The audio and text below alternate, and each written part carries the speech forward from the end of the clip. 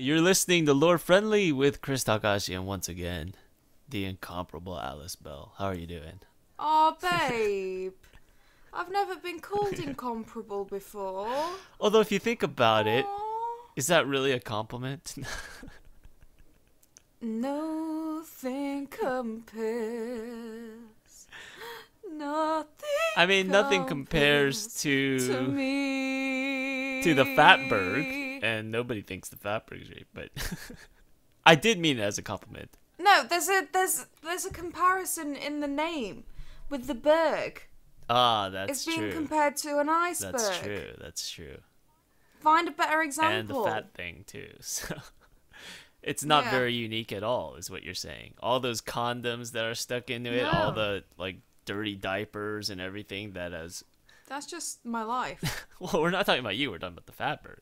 That's just my life. It's comparable to my life. Wait, so are you saying that you're not incomparable? That the Fatberg is a comp for your life? Yes, actually, yes. It's a comp for my life, but it's not comparable to me as a person. Because you're unique. You're special. You're one of a kind. I am special. I am one of a kind. In a good way. Yes, I am. Yes, I am. I've got my work review coming up tomorrow. Oh, yeah? My 1 month review. Are you scared or excited or... I am shitting bricks. All of the bricks. I have diarrhea. That's what a Fatberg would do, so there you go. Yeah. Today we learnt that Alice is actually a fatberg. No, you're not. Oh, babe. So, has anything interesting happened this week, Chris? Is that my cue to come up with an interesting story? I was on Twitter today. So this congressman made a post, and it's like she's talking about her rival in an upcoming election. Is like this the kind of person you want to elect? Because like not only have they been hanging out with white supremacists, but they're also connoisseurs of Bigfoot erotica. And this is what our politics have become in 2018. Okay, so you know how in Vampire the Masquerade Bloodlines, which we still need to carry on playing, by the way, because there is still an episode in the works somewhere. But yeah, so you know how that's got like the parody political ads in it. Yeah. This is more ridiculous than those. Yeah. Irony's dead. It's just reality is far more absurd. I mean, first of all, how is it even a thing? I guess I shouldn't be surprised that it's a thing, but how is it a thing? Rule 34, mate. Come on. Who looks at Bigfoot and thinks, God, I want to see that thing having sex? I mean, it's just... You know that, like, Snape Empreg is, like, a whole, like, subgenre of fan fiction. What is Snake Empreg? Mate, Is that even English? Snape, as in oh, Severus Snape. Severus Snape. Empreg, so male Ah, pregnancy. Gotcha. It's a whole genre of fan fiction, and I have never dared delve into it. I still think if someone was into that, they'd be more electable than this guy, because at least they're into fucking Harry Potter, so I'd be like, ooh, cool. I share something in common with this person, I might vote for them. Obviously, that's not how you should vote. You should not vote based on their fandom of Harry Potter, but this guy is into Bigfoot erotica, and yeah, I mean, Jennifer had the joke on chat, which is, I wish she'd post on Twitter, but she said, well, you know what they say about a man with big foot. That is fantastic. I can see why you got Jennifer to replace me. But, oh my god, my favourite thing about this is the reaction. I would just like to point out, by the way, that the two people involved in this are called Wriggleman and Cockburn. Wait, Wriggleman is the man with the Bigfoot? Yeah. And Cockburn's the Democrat. Okay. Can we just take this in for a minute?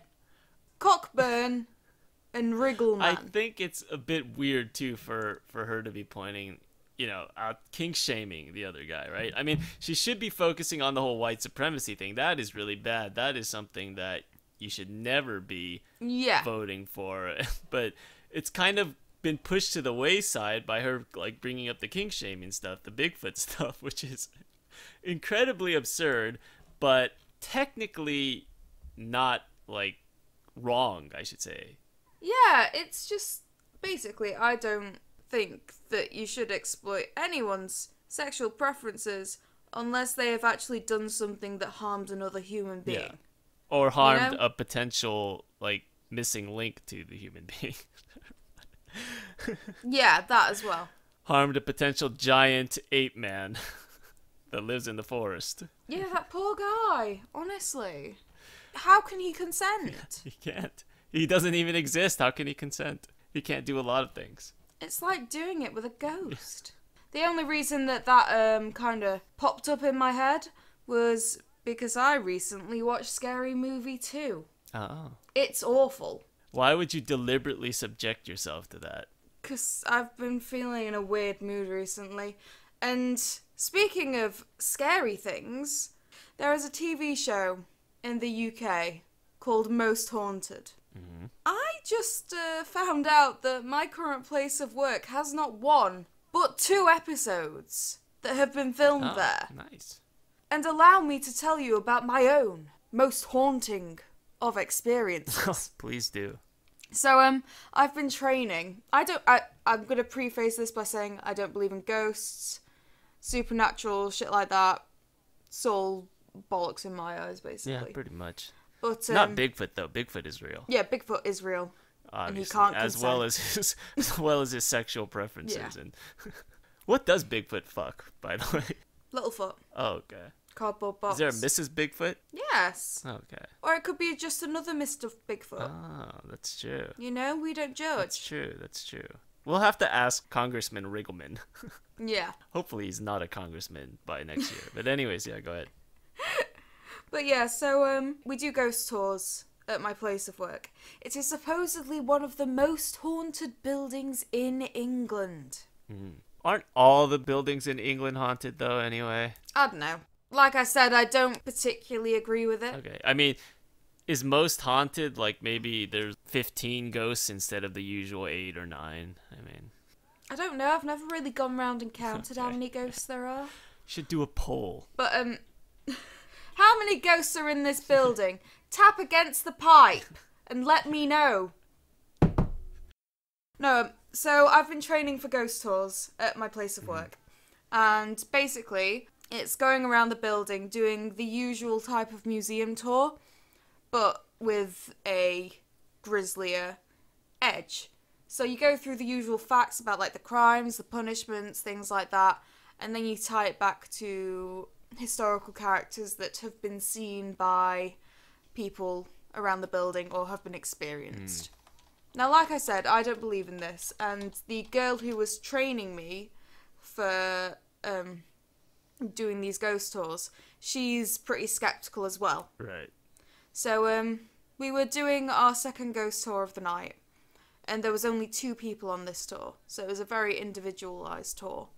And we went down to the laundry room. And this is supposedly one of the most haunted areas in the entire building. Because you know what women hate most? Dying whilst doing the laundry. I was going to say Harvey Weinstein, but that too. But, yeah, so we were down there, and there was some banging in the very far corner that I thought was just pipes or something like that. But the person who was training me seemed a little bit confused. And every time that we approached that corner, it stopped. Oh. Now, I thought that she was just playing up because we had some guests there. So I thought she was just like playing up the whole Just having a laugh. Spooky. But, yeah, no, I asked her when the guests had gone whether that had happened before. So I thought, it's an old building, it's got old plumbing, something's going to be banging or creaking or something like that.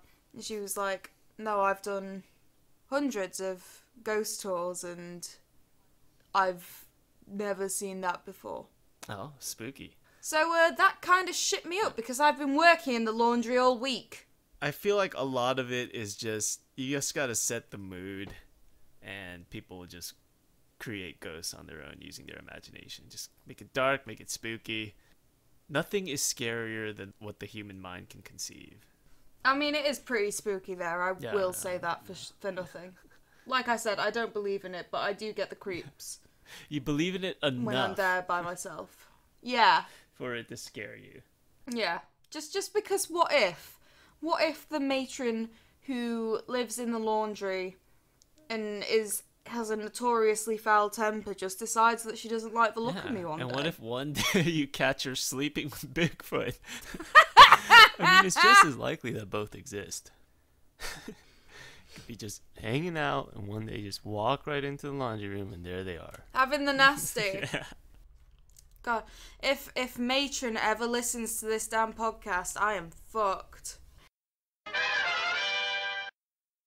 I finally watched Infinity War. Way! Yeah. When did it come out? It was like 3 months ago. God, yeah, months ago. Okay, so I don't know if I'm supposed to have watched. I'm not sure if I watched all the Avengers movies. First of all, the Avengers. What are they avenging? I don't get that name. They're avenging your butt. Yes, exactly.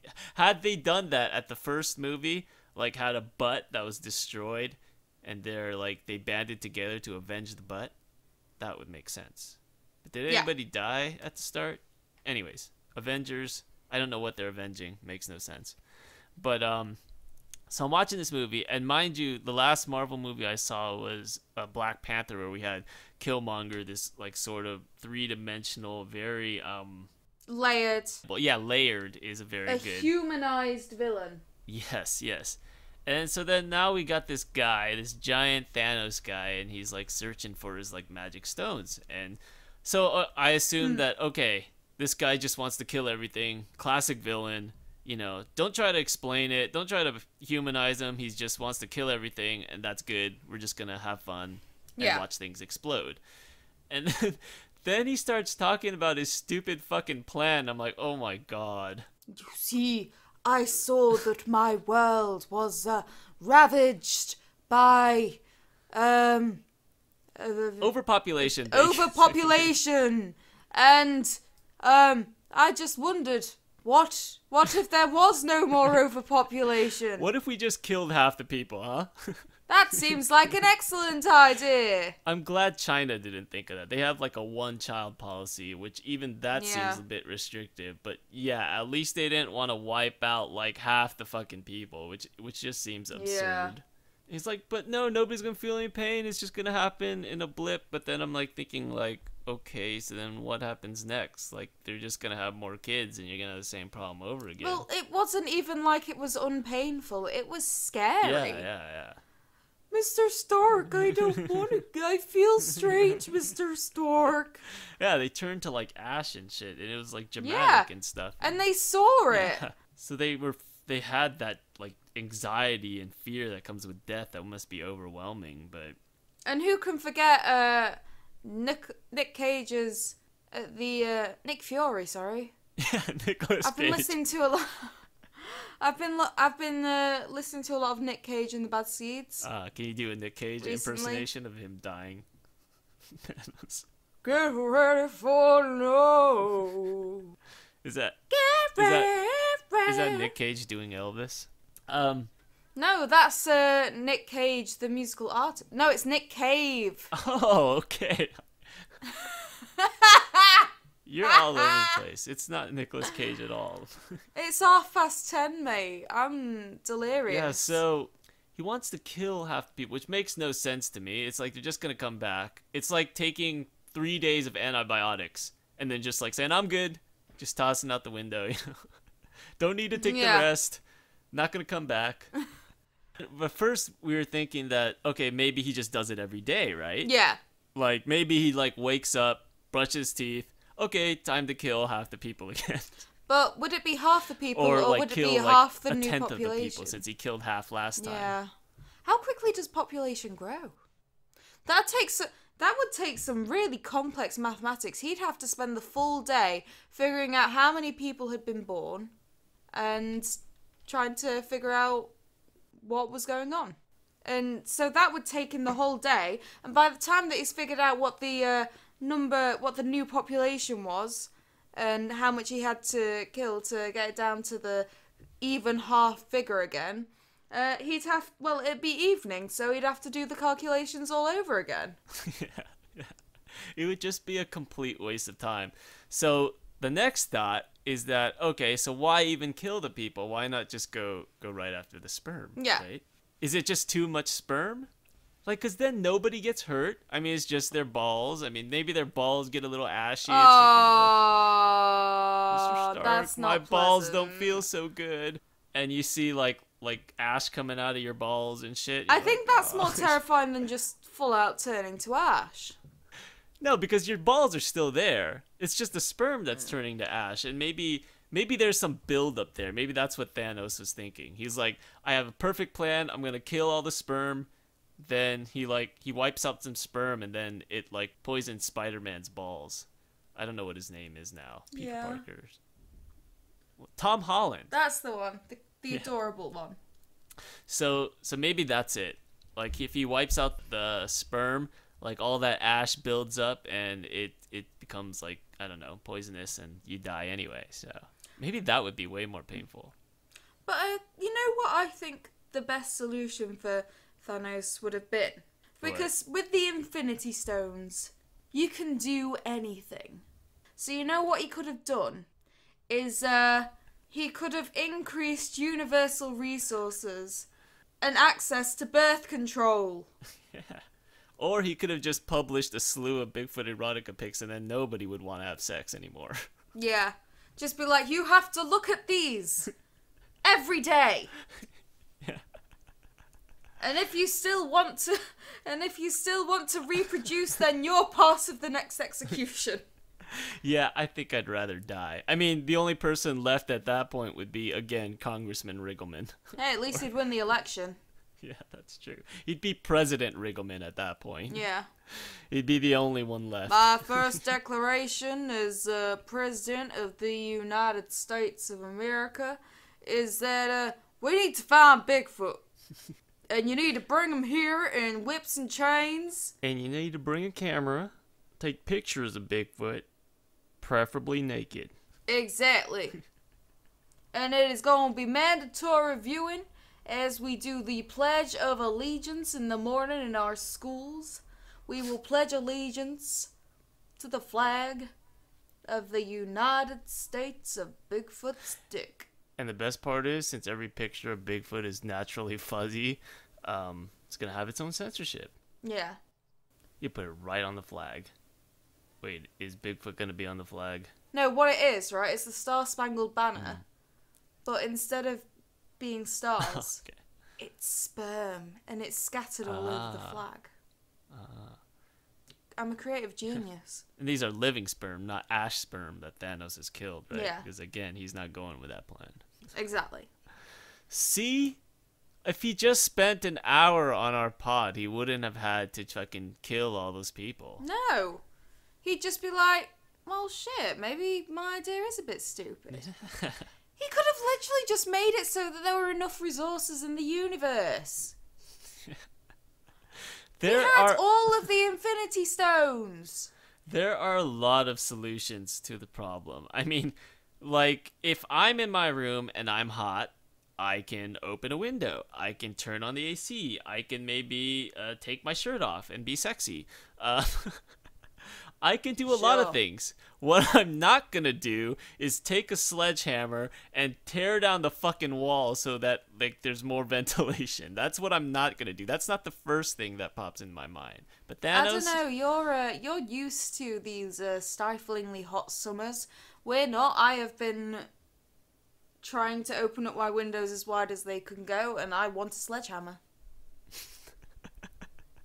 You do realize that the windows can open, right? Like with yeah, a they latch don't or open something. far enough because I'm short. Oh. So I can't open them out enough. See, again, you don't stop there and go for the sledgehammer. You say, wait, how do I get taller? Maybe I stand on a box like Tom Cruise. Maybe I get a ladder. Maybe I use some of the tools around me to figure out a solution that doesn't kill anyone or cause permanent damage to the structural integrity of my building. But Thanos, nope. Sledgehammer. You could be a steam train. What? If you... It's Is Sledgehammer! this... Oh, I thought you were going through Nick Cage's greatest hits again. Peter Gabriel is Nick Cave. Cave. I wanna be a sledgehammer. But when they try to give a person or a villain a rational reason for doing something stupid, it just makes it seem even more stupid. Because at least if they were fucking... It overemphasizes the stupid. Yeah, if they were psychopaths and just, like, fucking crazy, then you could sort of understand it as in, okay, they're just crazy. They're not supposed to be rational or be logical about shit, right? But, yeah, they're trying to humanize them, I think, was a mistake. But it was a bit weird that, like, the movies are kind of like a TV show. It's like watching the last season of Game of Thrones. It's like it ended and now you gotta wait a year for the next one. It's just like, yeah, I don't know. Yeah, I think the weirdest thing about the film's portrayal of Thanos is that it kind of wanted him to be a good guy. No, you don't get to play that card. You kill half the universe. You don't get to be a good guy. You kill as many people as you possibly can. You are literally a destroyer of worlds. Yeah, you're a serial killer to the nth degree. Like, even destroyer of worlds sounds cool. Like, it's some kind of, like, you know, title and it's, you know, worthy of praise. But no, you're a serial killer. You've ripped apart one of your daughters for not fighting well enough. And you tortured her for not fighting well enough. You're not a good guy. You're not doing what's right, mate. No. I mean, with the characters like Loki, they've built up this complex motivation for movies. Over hundreds of different movies. Not hundreds, that's an exaggeration. Over a couple of different movies.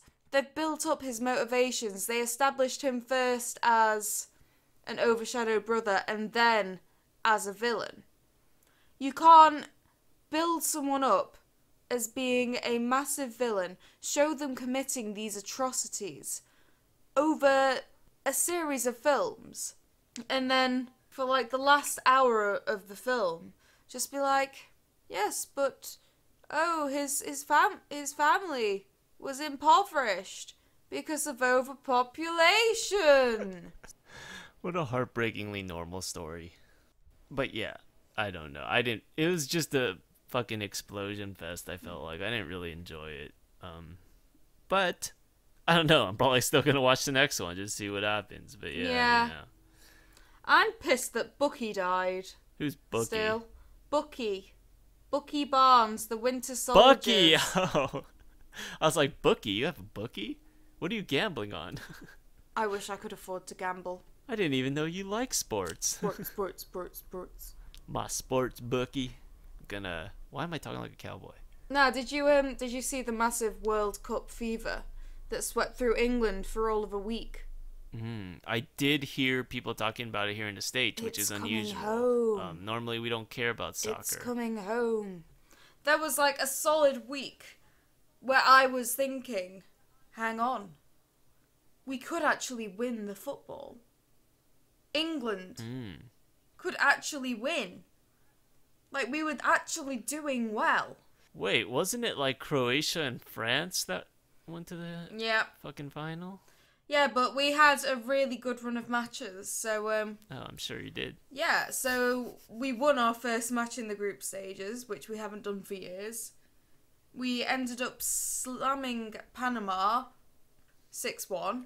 But correct me if I'm wrong, isn't England like a football country? Like, you it like is, the but sport? we're shit.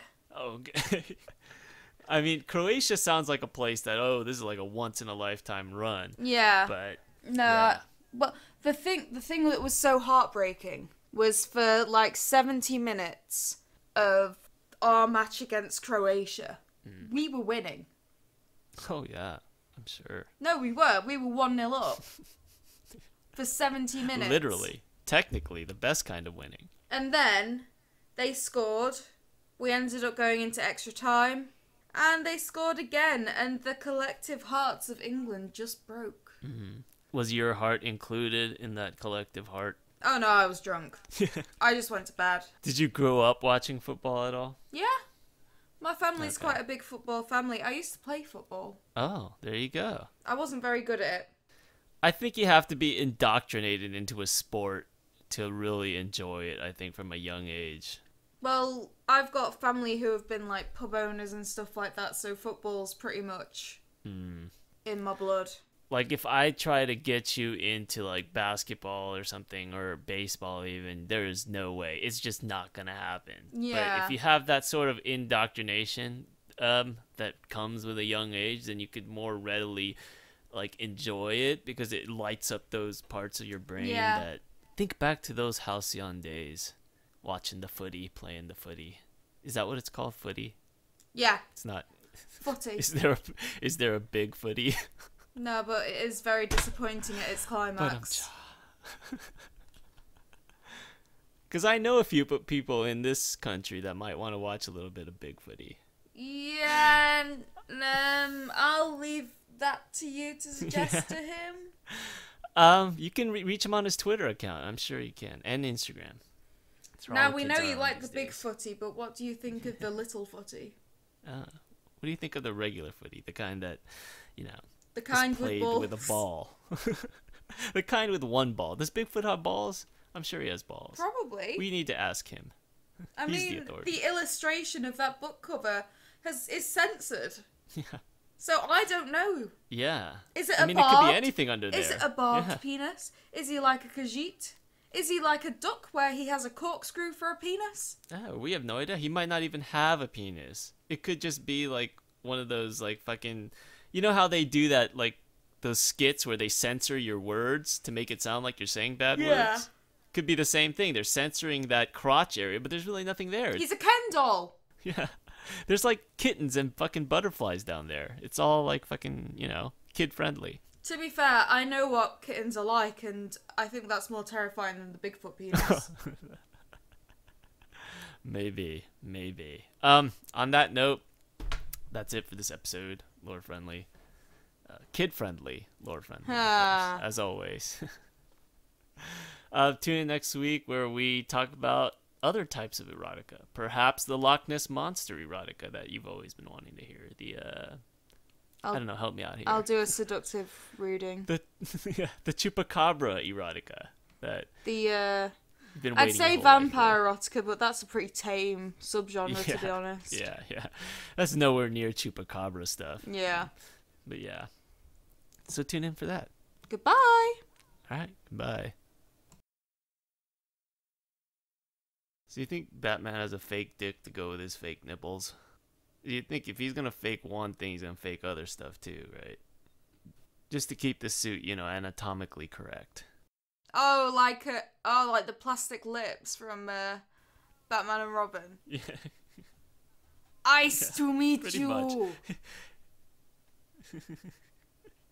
Just his entire body is just completely fake. Like, he has another body on top of the body. So he's he has just the a blow-up doll. Yeah, he has the fake six-pack on top of the regular six-pack. You know, the fake nipples on top of the regular nipples. So the fake dick on top of the dick. So, you know how it is.